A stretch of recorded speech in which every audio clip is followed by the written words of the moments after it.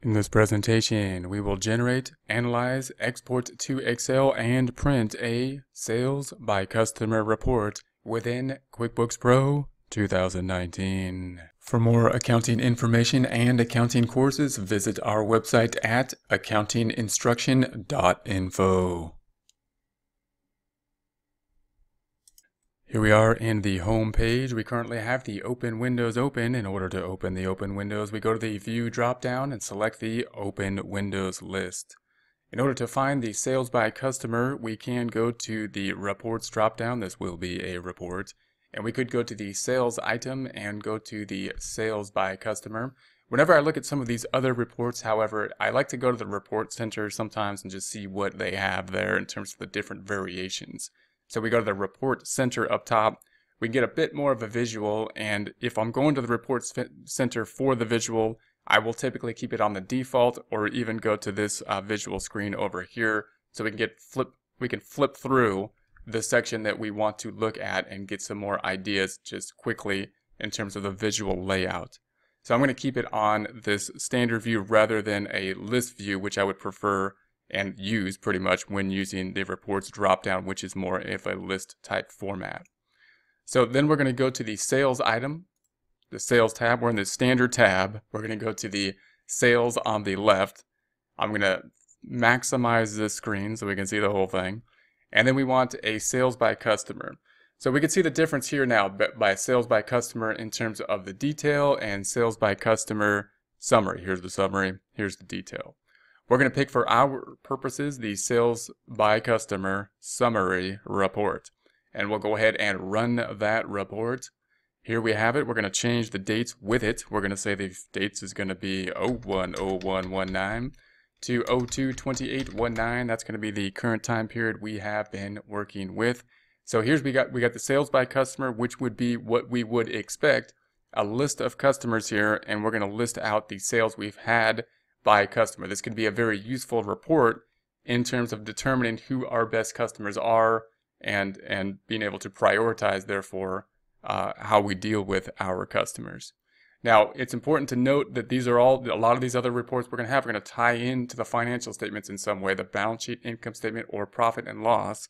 So how does this tie in? It's going to tie into a profit and loss statement. So if we add up all the sales that we've had to these customers over the time period of January and February of 2019, it should tie out to $18,775.40, which we should find on the profit and loss. Let's see if that is indeed the case. We're going to go to the reports drop down this time. We're going to go to the company and financial and select the profit and loss standard. Change our date range to the same range that our other report is on by going to 01/01/19 to 02/28/19, January 1st, 2019 to February 28th, 2019. And we get to the sales here, $19,275.40. If we go back to our sales by customer, we've got $18,075.40.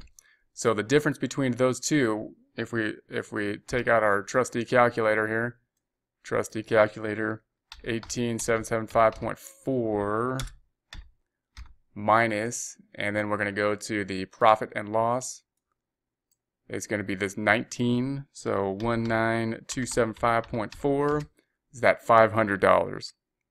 So remember that if we double click on this merchandise sale, we'll talk more about this, but we had this journal entry, and that's why we have to be careful with journal entries. And this is an adjusting journal entry, so it's okay because the accounting department did that and they're going to reverse it, or the adjusting department did that and they're going to reverse it. But that's where this difference is at. So it's good to be aware of those and how that can happen. We'll discuss that as we enter the data in a future presentation. So we're going to close this back out. So note that this is how it ties into the profit and loss. So all the other reports we have should basically tie into the balance sheet or profit and loss in some way. The sales by customer is a performance report telling us how we did over time by customer, and therefore ties into the performance financial statement, profit and loss, or income statement. So we'll go back to the sales by customer, and this is what we're going to have here. Now we could have a little bit more detail and possibly break this out in a little different format and format this by having January and February possibly. One way we could do that is to go to the totals drop down And instead of having the total for the 2 months, we may just want a month-by-month comparison. So we'll say month by month, and that'll give us now the sales by month that we have here. And of course, if we double click on any of these items, we would see invoices and sales receipts, just as we would if we went into the detail for an account within the income statement. So we'll close this back out. Next thing we'll do is we'll remove the date, time, and report basis. We'll get rid of the pennies, and we'll put a footer on it and all that good stuff. So then we'll go to the customize reports up top. We're going to go to the header and footer. And now we've got the Get Great Guitars, sales by customer summary. We have January through February, which we should probably just put January and February now, because we have the 2 months. And then we've got the removal of a date, time, report basis is typically what we do. We're going to standardize Smith on the footer here for whoever we want on the footer. And then we're going to go to the fonts and numbers, and we will put parentheses around it. We're going to make it red, and we're going to remove the pennies, remove the cents, and then say OK. So that'll give us a little bit more cleaner look here. Now we're going to go ahead and save this report. We'll export this one to an Excel file. We're going to have a few more reports here, so we just want to say, okay, how can we group these reports? We're going to have some that we cannot put into Excel, some that we can, in terms of graphs that we cannot, reports that we can. So let's put this all into a folder and think of how we might want to organize this and possibly present it or give it to others. So we'll first export it. So let's go to the Excel up top, and we'll create a new worksheet, creating a new worksheet. And then we're going to put this into an existing workbook, or actually, we will create a new workbook. This is the first workbook that we've had for this section. We're going to call section 4, I believe. It will then export it to Excel. We're going to create a new workbook and put this information into it. Here we have it. We're going to do our normal kind of formatting on this. We're going to go to the view up top. We're going to go to Windows and unsplit the panes here. We're going to double check to see if the header is there by going to this page layout view, and there's the header, so that looks good.